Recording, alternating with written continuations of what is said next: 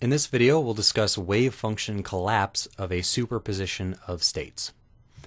So in the last several videos, we've been representing a wave function, which is a linear combination of various wave functions using particle in a box mainly as the example.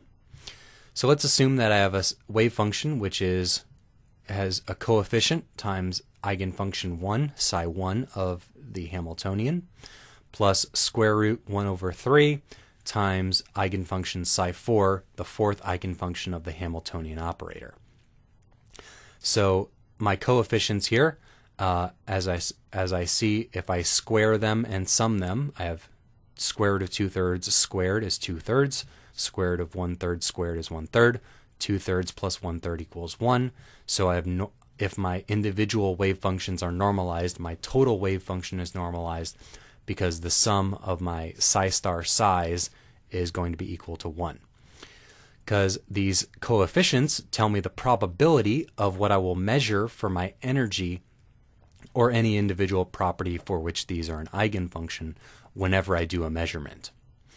So when I measure my energy, I'm not going to get the expectation value of my energy. I'm going to get one of the eigenfunctions of the operator for total energy, the Hamiltonian operator. So if I have my psi, my system is in this state, I measure the energy.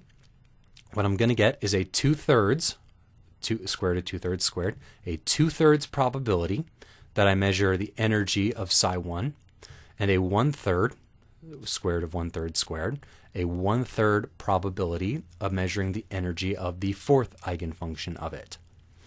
But what's different about this is now if I measure it again, those probabilities are not the probabilities anymore. If I measure again and I got E1 the first time, there's a 100% chance that I measure E1 again.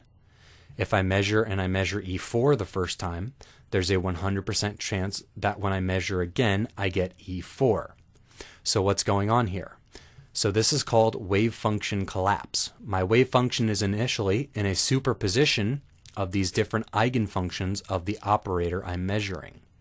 Whenever I do the measurement, the wave function has to make a choice. Are we going to go into eigenfunction 1 or eigenfunction 4?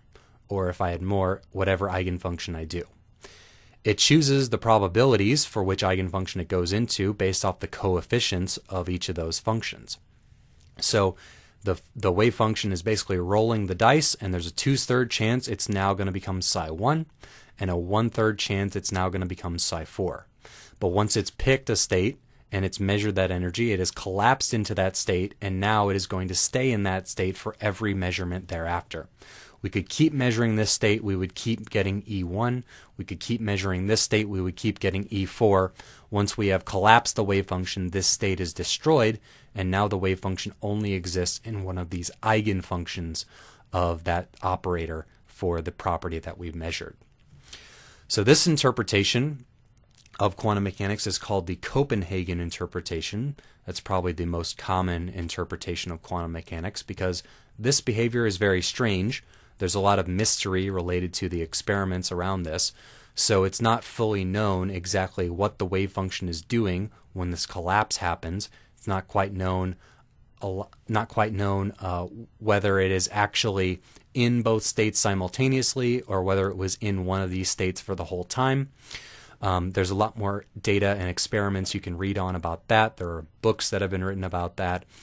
But this is the basics of wave function collapse according to the Copenhagen interpretation, that once we do a measurement, our wave function collapse into a single eigenstate, and it will remain in that eigenstate for every measurement thereafter.